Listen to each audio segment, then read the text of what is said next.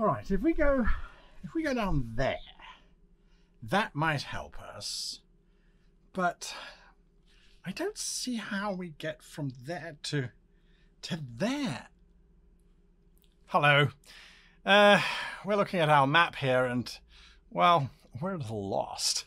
So, maybe if the cartographer had made it a little clearer on which way we should go, it might work out better.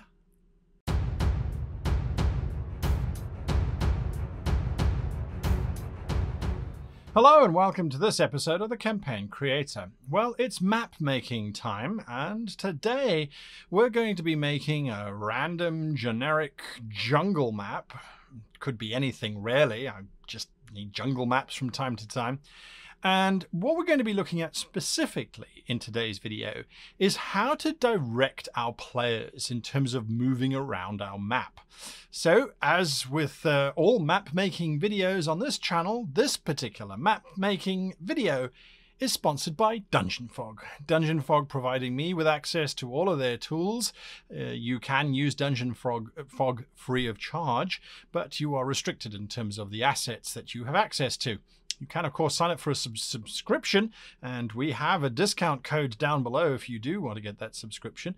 And in that case, then, you have access to everything. Now, what I really like about Dungeon Fog is that they release map packs, asset packs, and the like on a very regular basis. We've just had animals, we've just had hellish landscapes and wilderness landscapes, which we'll be using some of those tools today. And there's even more coming out in October to celebrate Halloween, as well as other bits and pieces. So if you haven't checked them out already, go check them out. So this is the standard interface for Dungeon Fog. I have created a very large space.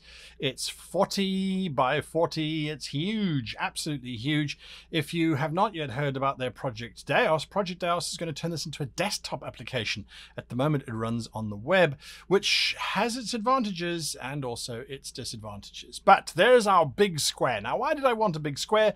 I want to put a temple in the middle of it. Recently, I was in Tokyo Disney Sea, which is their second Disneyland park, and we were doing the Indiana Jones and the Temple of the Crystal Skull ride, and there was this wonderful large Aztec temple. It was very, very cool, very exciting to be on. So that's what we're going to be doing today. So when we talk about all this kind of stuff, we immediately, I think anyway, we need to start adding in some levels and things. So the first thing we're going to do is this ground level. We're going to call this ground level topography. Okay, and just remember to press enter after naming it. And then this upper one is going to be called our ground floor. Now the topography floor, I'm going to hide. I'm going to come back to topography. I'm going to hide our top floor. So I'm just looking at the topography floor. This is all about planning and plotting our shape. So I'm going to make it bluish, kind of bluish. Doesn't really matter what it is. I'm going to make this grid a lot more subtle. So I'm going to knock that back. And the reason why we're going to be doing this is because we're going to be doing some painting here. And again, I'm going to paint in color. If you haven't watched one of my Dungeon Fog tutorials before, you'll realize that I like to map out my geography first. So this is topography, the shape of the land. So here's what I'm going to do. Control scroll wheel allows you to zoom in and zoom out. Don't worry, it's not a Dungeon Fog tutorial. I mean, well, it kind of is, but it isn't. But it isn't. It's bonus. It's freebie. Whatever. I'm going to make the thickness of my brush tool very high so that I can start to draw some shapes. So generally speaking, a river in a jungle is always a good thing for the characters to start and to follow. So I'm going to mark off here. And yes, I realize I'm doing this in the inverted color. I'm going to mark off a river, which is going to wend its way upwards this way, and it's going to get thicker as it comes down here because I want the players to have some water shenanigans first before they arrive at the river. And we're going to have a nice big curvy bend there. So all right, perfect. So we're going to have a river. It's going to be a river for us. Let us change this. So we're going to make this green because it's a jungle, and then we're going to come and select these tools and make them blue because, yeah, it's a river, so it should probably be river color. There we are. And then this one needs to be blue. This one needs to be blue. You see, this is what happens in my head. I do stuff and then I'm like, oh, that's dumb. That's dumb. Let's do it this way. Okay, so I think that's all the river stuff made blue. Okay, so now we've got our river. Great. Fantastic. Lovely. I also want to make sure that the players don't go off track. So I'm going to go brownish here, and I'm going to say, thank you very much. We want sort of a brown color. I'm going to say that over here is a cliff side. So this is going to be cliff over here. Okay. Coming in from a waterfall. That works quite well. And maybe a little bit of cliff over here too, and a little bit over there, which means that's going to be a waterfall, so that's fine. The shape of the cliff is not important at the moment, but the reason why I'm putting in cliffs here is so that when the players arrive, they're going to arrive on the water, then they're going to discover this large temple here, or not a large temple, it's a temple space. They're going to discover the temple space, but they're not going to be able to go anywhere else. So either they're going to engage with the temple or they're going to leave completely. That's absolutely fine. I could also make it heavy foliage, but I think a cliff makes it more dramatic. This is pretty much all that I'm going to do in terms of my geography. I am now going to go into my actual layering, and that means I go to the ground floor and need to turn off the hex altogether. Just make it completely invisible, or just show grid, hide the grid. And we want to make sure that we don't see the floor either, because we're just going to be building on top of this. So this is the idea here that we have. We've got our geography down there, so that's absolutely fine.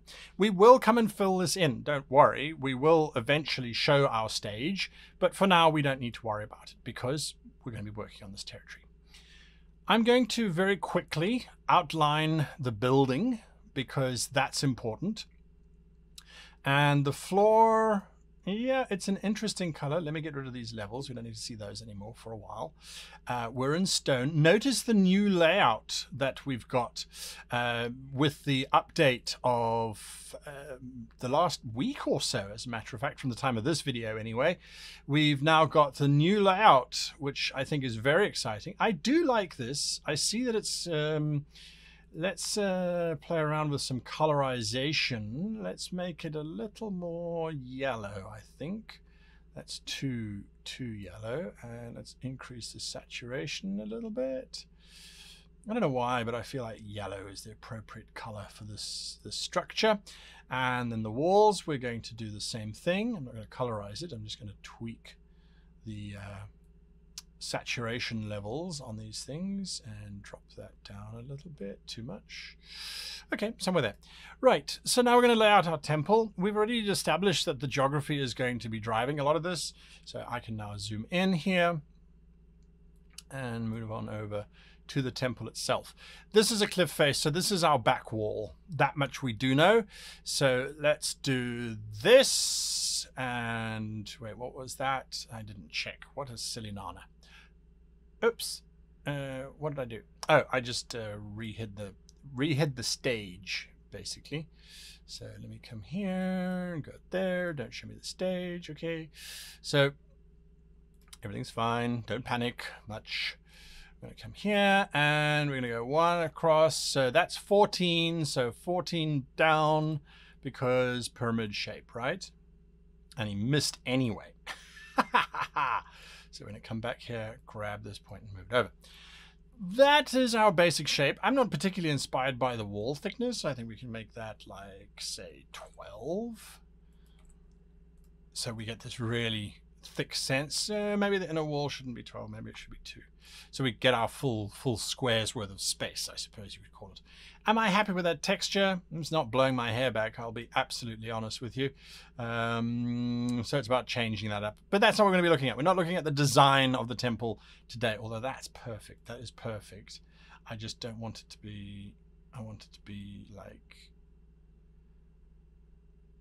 there-ish, I think. There, that makes me happy. Okay, we're not talking about interior design of temples, though. I mean, we certainly could. What I've purposefully done is left this space here. That's what I do want to talk about. This is going to be a gigantic waterfall, which is going to flow over and cause the characters to have to abandon the ship so that they are then positioned right next to the temple. That's important. They need, however, clues on where to go. So that means I'm going to create another little temple square here. Let me just go back to this Nightshade version. I might as well make it look appropriate as I go, or similarly toned, I should say, something like that. I can sort it out. So I'm now going to start creating some clues that there is a structure, so that as they're going to come in, I'm going to create perhaps a block here, not a very big one, 10 foot by 10 foot block over there. And on the reciprocal side, that would actually be in a cave. That would be in the actual cliff itself. So that's no good. So I've got to grab this and just move the whole thing down to there and maybe into the river a little bit. And I'm going to come across here and go clink, clink, clink, clink. Okay, so we have this wonderful pillar, this gate as we arrive. And then before we plunge over the edge, we're going to do the same thing down here, so that the PCs know this is a marked territory.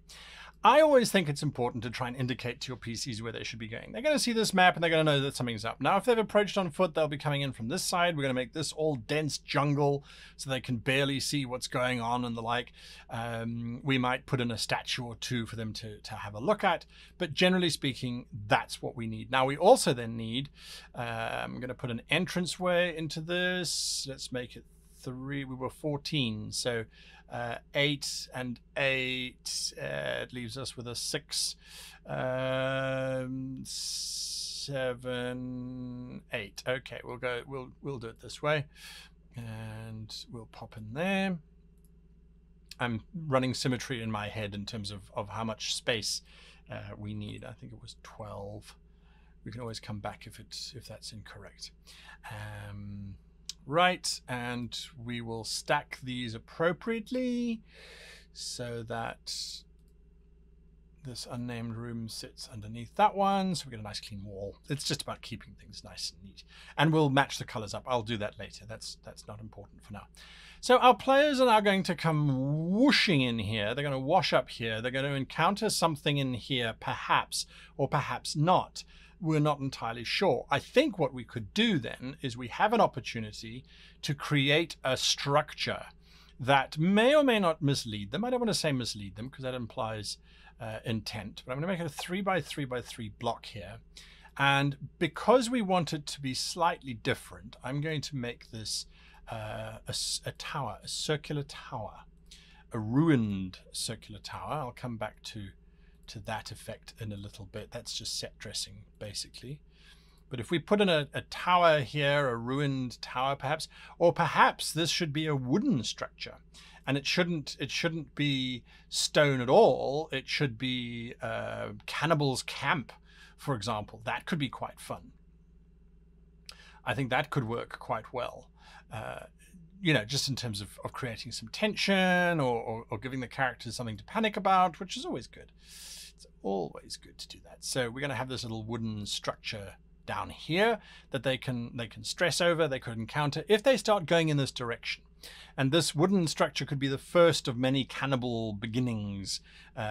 So again, just to try and drive them back this way, or maybe to push them into Cannibal Village, who knows, in which case they'll walk off that side and they'll come in on this side and discover that the cannibals have this temple as their center. Now all it is a case of saying, okay, I think I've pretty much controlled the playing space that my characters are going to be in. And that for me is the important thing. The rest is just set dressing, utilizing what we have, exploring and discovering. I just want to see, looking at making this map look as if it's pretty, using the tools at hand. I'm going to say that this is as far as you need to watch in terms of using geography to control the players, in terms of using a map to create something exciting. This is a generic temple map. Whenever your players are on a river, they could come across this map. They could come across this temple without any issues whatsoever. It's about controlling the movement through the space so that they go where you want them to go. They could try and climb down the cliff. Not a problem. Off they go, and then they're into the jungle and they have a random encounter. You haven't lost anything. You've spent a couple hours building a cool temple. They didn't find it. Well, it's their loss, to be perfectly honest with you. It's not your loss. That's my personal opinion on how one should look at maps when you create them. I find them very relaxing to create as an exercise. I really enjoy it. And I hope that you would too. If this tutorial has been useful, if you want more, let me know. I don't know what to discuss in these kinds of videos where we're talking about plans and things. I will set dresses. You've already seen the final product because that would have been at the front of the video. I hope you remember to do that. But yes, this is my process. This is what I look at when I'm thinking of designing a location. What are my players going to be doing? How can I control that movement with this kind of layout? And creating a generic map never hurts. Until next time, I wish you and yours the very happiest of campaign creation.